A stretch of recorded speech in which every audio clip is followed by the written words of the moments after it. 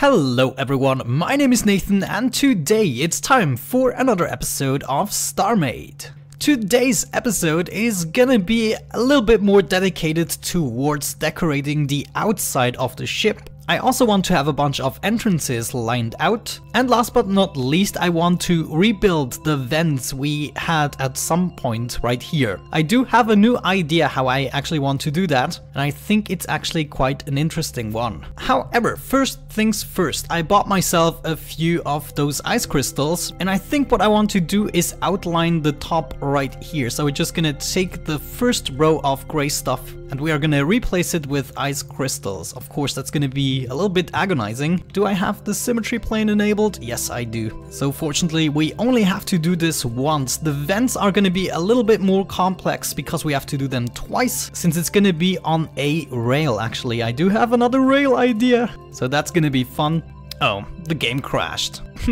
Be right back. Right guys, since I already made the intro, I figured I would finish this first part right here off camera because obviously that wasn't too exciting to watch. However, now we're gonna tend to the second part of the video, and I want to dedicate this to the biggest project we want to take on in today's episode, which is the rotating vents. Now by rotating I mean that if we are not in combat mode, I want the vent caps to be on the top of this wing and kind of serve as a decorative part. And as soon as we get into combat, I want the vents to turn over and kind of cover up this lava in a nifty way. No idea how we are gonna achieve that. However, let's have a look in here. Yeah, this is our observatory room. And right here, this is actually where I want to remove the lava. I want this to be a glass wall instead, actually. So we're just gonna get rid of all of that. I'm also actually thinking about removing these pillars. I don't think they are necessary, and they do bother me slightly. Though I do want to have a little bit of an outline before we go into the windows. And how can we do this on the top?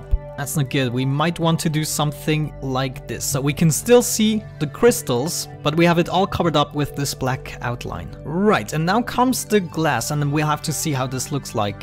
I think it's 4 each, yeah, so we can do it very quickly. Yeah, there we go, how about that? I think that actually looks rather nifty. I'm not yet sure if I'm gonna keep the lava as it is right here. I might have to change a few things around here as well. However, so far so good. We do have the windows of the observatory rooms. Now let's get to the vents, and for that I need a few parts. So let me do some shopping and I'll be right back. Right, so I do not know where we are going with this, but what I've already done is placed one of these rotational thingies, and I would say it's time to go into the build mode of this core, and we want to attach one of these rail dockers. Now let's see, I would prefer this to be upright, so where is it? Yeah, this is facing forward.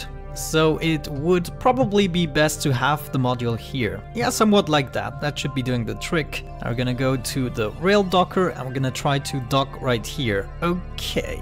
Right, so we are not really facing upwards. I need to change that. So maybe I'm gonna install like a temporary system right here. We're gonna have a button with the other rail type. I think that's the other one, yeah. And we're gonna have a button with the first rail type. I think that is about right. Now we can just hook it up to this bad boy and also this block right here. And now if I use that, we should be turning into an upright position. Beautiful. So that is going to be my default position, and the first thing I want to do is kind of cover up all of this. So let's see what we can do and still be successful. I have to go into this ship core and start building. Now it would be cool to do this with some kind of different blocks. I think I'm gonna go with advanced armor for this one, since it does serve kind of a protective functionality. And I guess what we can do is go down right here. We cannot place a block right here, otherwise it will not turn around anymore. And I want to start this contraption with a white outline. And of course we want to have this as close as possible to the lava. So if I think about it, maybe we can even have it like adjacent to it. Do you think this will still work? Oh yeah, that would be so cool, look at that. But I have to figure out first if that would still work. If we do it really, you know, snatched in there, it might not work. Let's check it out. We're gonna turn it around. Oh, holy cow, it actually does work. Look at that. Oh yeah, and what does happen? Okay, this is the problem. I see, we would be going up here, and that is not really what I wanted. So if I wanted to do that, I would even have to rotate it yet in another direction. Oh guys, I'm not sure if it is possible the way I want to do it. I kind of want to avoid using another axle, otherwise it's going to be really painful to build. However, let's continue a little bit with the build, just so that we get a better idea what actually happens right here. If it does look ugly, we might really have to go with a second rotation point. And it's really complicated. For some reason, I cannot imagine it in my head, what I have to do in order to get this right. I might have to do some field testing with paper and stuff. Good old paper. Oh yeah. Anyways, we're gonna go down here. This is gonna be our outline, and I think this is what will look rather nice, actually. Right, very well. I have finished the framing right here. Let's see if it still works. I'm kind of worried that I screwed it up now. Look at that! It actually did work. Okay, so this will come across here and go there. Now, what do we think of that? It's a good question. I think we could maybe make something functional out of it. You know, we could for instance make a little gun out of that. We can fill everything up that is beneath here all the way up to the wing, and when it turns around the guns will be armed, kind of.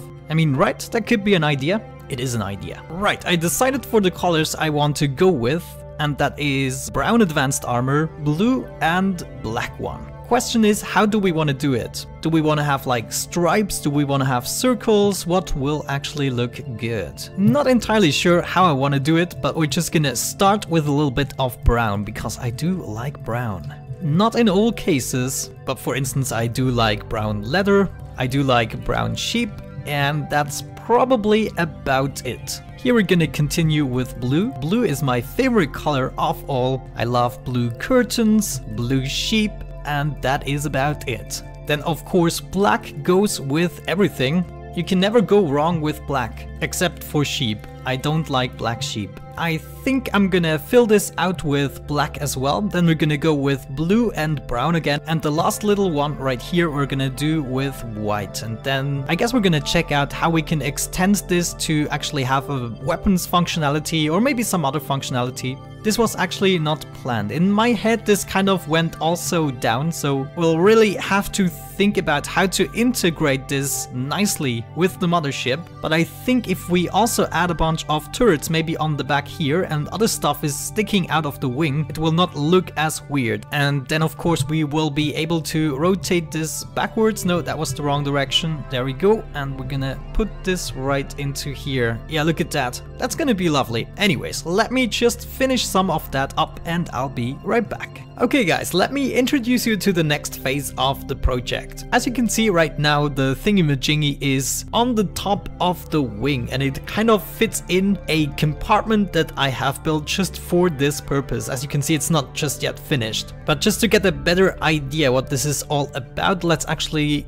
use this button here. No, that's the wrong one. Whenever I have a 50% chance, I'm always going for the wrong one. Anyways, you can see we have some kind of a compartment here which is still empty. We could, for instance, fill it up with missiles. I actually think that is a good idea. However, of course, we can swing this all the way around and it will fit nicely on top of our kind of vent thingy-majingy. So right now what we could either do is have our weapon systems here on top of the wing, or we could also have it on top of the moving platform. Though looking at it design-wise, I think it might make more sense to actually fill this out, just so that it makes a little bit more sense once we have rotated this around. Okay, I think to begin with, I want to install a bunch of missiles. So another thing I was thinking about is actually to break everything down and lift it up one more block, so that we could have a bunch of repair beams facing downwards in this position. And as soon as we have rotated it around, they would actually face forwards, right? Let's actually see. Yeah, look at that. They would face forwards, and this way we could use the repair beams to repair something that is in front of us. And when we have it in this position, then it could do something else, like missiles, as I said. So maybe let's go ahead and install a missile computer. And of course I'm gonna do this at the same spot where we have our other stuff. Oh geez, orientation, where is my stuff? There we go. Here we have our cannons, salvage cannons. So we're gonna add the missile computer to the mix. Yeah, we might want to secure this up a little bit. As established in the previous episode, it's not really safe to have my systems all here. But you know, it's all gonna be good. So this one is already selected, which means we could add the missile tubes. And we would want to do that right here. So let's start by making a bunch of tubes. I don't want the missiles to be too strong. Well, I do want them to be strong, but they don't have to be the most powerful stuff. It's more supposed to be like a swarm of missiles. And of course, we might want to add some explosive modules and other things. Yeah, this is kind of perfect. I think I'm just gonna fill this up, and in the end we can check out how it turns out, how it actually looks. Though we could do that already now. Let's just open it up quickly. We have to do some covering up here. I think it would be nice if we kind of made a frame right here as well, just to outline the stuff a little bit more properly. Decisions over decisions. Yeah, let me think about this concept a little bit more, and once I do know what to do, I'll be right back. Alright, so far so good. What I did is fill this entire thing up with missile tubes. The longest tubes are about 33 blocks in length. And I encased it with a nice beautiful white encasement, and of course this will all kind of flow into the wing. Right here you can see I've already done it. And right here I also want to round off this corner, so there are still gonna be a few design changes. However, as I say, functionality always first, and after that we're gonna go for the looks. So let's see if we can still close that. Oh yeah, thankfully we can. Right, so the next thing I want to do is replace a bunch of those guys with Astrotech beams. The cool thing about this is going to be that we can actually repair the missile system all the time. I'm not sure if the Astrotech beams are actually gonna work through the blocks. Probably they don't. But you know, we can also repair upwards. So we could, for instance, park a ship on top of this platform and then it would kind of repair upwards. And in order to achieve that, of course, we want to use an Astrotech beam. And I want to use that on this contraption. It should look forward in this position, something like that. And then I'm not really sure how I want to do it, to be honest. I mean, we want to be as efficient as possible, so we might want to replace every other block. I wonder, can I do this with the replace mode? Right, so replace with active slot. Man, I always forget how this works. I just tend to forget, I don't know why. And I have the feeling it might be a little bit easier with the replace thingy. Anyways, I've come too far to give up right now, so we're just gonna do it the agonizing way.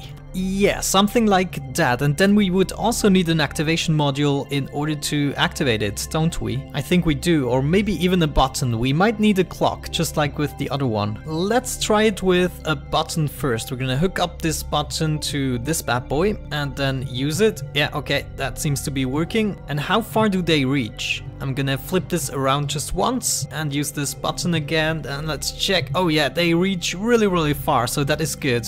Yeah, I think that's how we're gonna do it. Give me a few minutes in order to finish the rest of that, and then we are gonna wrap up the episode together. There we go, guys. It is kind of finished, at least functionality wise. As you can see, I really like that we still have this pattern in it, even though I replaced every other block. What we can do now, of course, is use the Techno Beam as is, and it should repair a whole bunch of things. But of course we can also switch this thing around once and use it in this position in order to repair something backwards. Maybe there is going to be a little turret that is going to be repaired this way. We can also kind of use it as a shield. However, we turn it around once more, just like that, or maybe like that. We can repair upwards as before, and this way of course we can repair forwards. Let me see that. There we go. Oh yeah. Now the only thing we need on that is a ship remote and maybe a wireless module, but I don't think I really want to do that in today's episode. There's already so much work behind this. I would rather actually fill this gap here up with something else. I'm not sure yet what. Also, you guys need to suggest me what we combine these missiles with. Explosive modules, heat seeking, I don't know all the options, but let me know. And I will definitely go with the most popular. But in general, yeah, what do you think about that vent system here? I mean, if we do outline it with a little bit of white again, I removed the white because I did have some collision issues, it might look a little bit better. I didn't like it as much when these arrows, the blue and black arrows, were much more visible, but right now with the interruptions of the Astrotech beams, it does look actually rather good, I have to say. Let's try to turn it around a few times, and come on, once more, there we go, and now it is folded upwards. And yeah, maybe we can even add some more functionality to this. So instead of having here a complete lava wall, we could have something else that is revealed once we have this thing facing upwards. I mean, there's a lot of potential behind this system, right?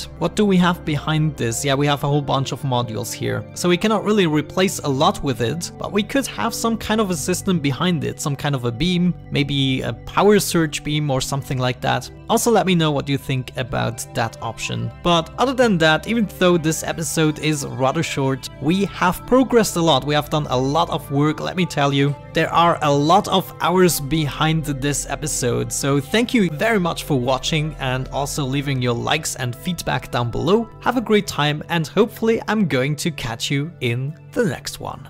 Bye bye.